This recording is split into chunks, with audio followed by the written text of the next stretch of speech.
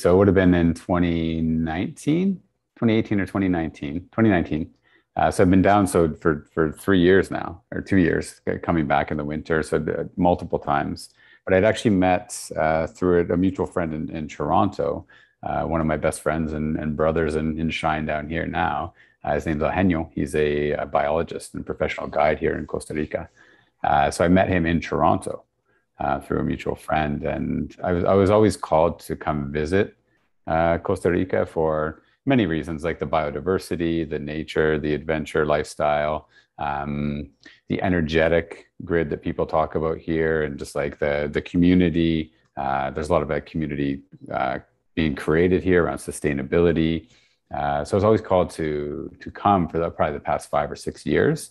And then Eugenio just showed up and he's like, hey, it's like, yeah, come visit me. I'm going to be heading back. It was his last day in Canada.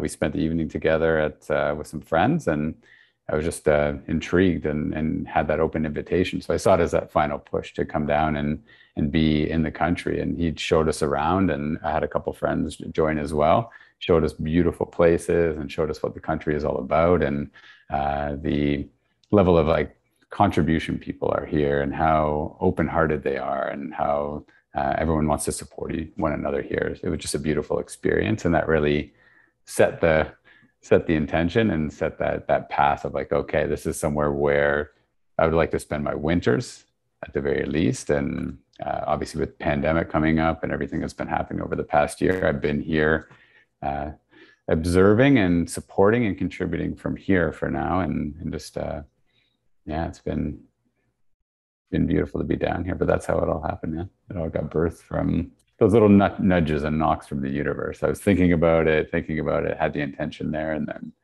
Henyo showed up and said, hey, I'll come show you what Costa Rica is all about.